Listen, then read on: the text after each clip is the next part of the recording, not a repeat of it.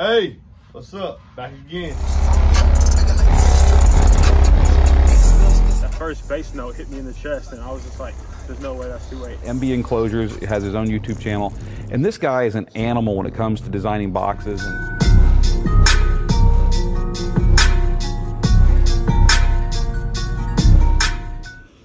So, y'all seen both videos. I think y'all seen this one first with the DC Audio M4 6.5, and then I seen the second video I posted, I think sometime today or yesterday, depends on when I release this video. And it showed the performance of the Sundown U series. These views are what's happened in my application. This is what I noticed. The U, both the U was able, even on the frequency suite, and in the song was able to hit higher only by tenths. I think we did a 125.8 at 31 hertz here, and we did a 125.94 at 32 hertz here. Let's just give that a little area, maybe a little area with MB, because I noticed on that frequency testing that I could throw more power to the U than the DC Audio.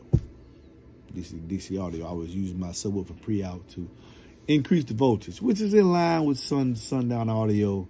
You know, they seriously underrate their product. Maybe it was getting, I don't know, it was getting more power. I had to get more power to it. And you see the excursion effects. Now on the Sone, the DC Audio did 126.72 and the U did a 126.98.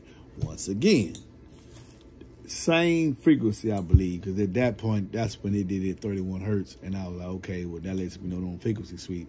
Might have been something with the signal, I don't know him. So it's louder by a couple of tenths on peak frequency. But if this is the thing that was side with, some of you would say, well, then you use better. If that's so, did you look at the musical average? And when you look at the musical average between the M4 and the U on the same song, you notice that it finished with a musical average of 114, which means if all the frequencies hit throughout that song, in the course of that song, he was able to hit more. He was able to hit so many different frequencies at higher notes that he averaged out 114, whereas the U averaged out on the same song with more power, because I left the setting the same. I went from the frequency suite right into the song. With more power, the U was only able to put out at 111.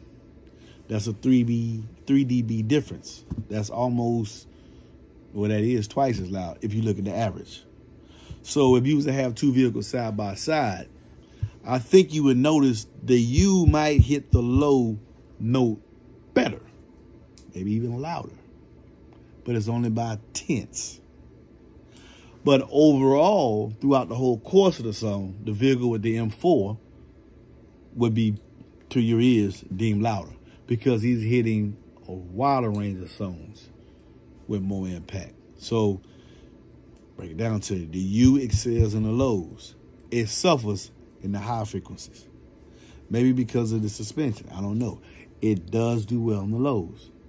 But overall, lows and highs, and using this throw, I think, in my opinion, because of the cone area, he was able to play more balance, and thus he was able to get a high musical average. Overall, he played the song 3 dB louder than the U. So you got, you know, different ways you want to use it. I think this woofer would surprise people, and this ain't no which is better contest. I'm just showing you this on this application and in my song. He hit the lows by a tenth louder, but musical average went to the DC.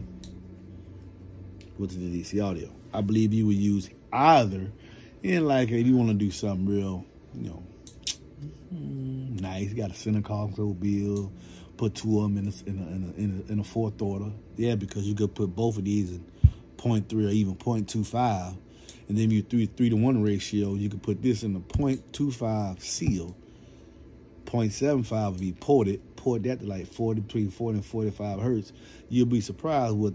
Then it's a fourth order, so you're gonna get a 6 to 10 dB increase. So both of them would excel in small applications.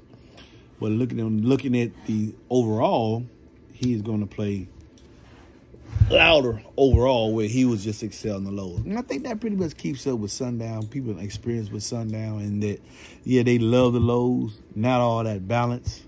Because they put more emphasis on X-Max in that cone area. Whereas Rusty kept, okay, I'm going to give you it. You saw the movement. He has more throw. But because he has to have more throw, because he doesn't have the cone area that he has. And I showed y'all in the video with your audio. That's just fact. If you have more X-Max, if you don't have enough cone area, you have to try to make it up in displacement, X-Max. Whereas if you do have the cone area, you don't have to have that much X-Max. And the meter showed it. I mean, I played the same song, 114, 111. So they both have their uses. It's up to you to pick what choice based on what I showed you, which one you're going to use in your application. Now, this one, I do happen to sell. I don't have a relationship with Sundown Audio. But I think the driver, in the lower regions, it sounds great. It does sound great. And by a couple of tenths in my application. But not 2 tenths, but like between 0.1 and 0.8. Yeah, so people say, you can't really hear that MB. Yeah, well, you know, when you're quantifying something, whether you win by inch or you win by a mile, it's there. The quantification is there. So he would hit the lows with more authority. He would play the overall song louder. Fat Now Fiction, boy. Get at me if you need any closure. 446944818. And as always, please listen responsibly.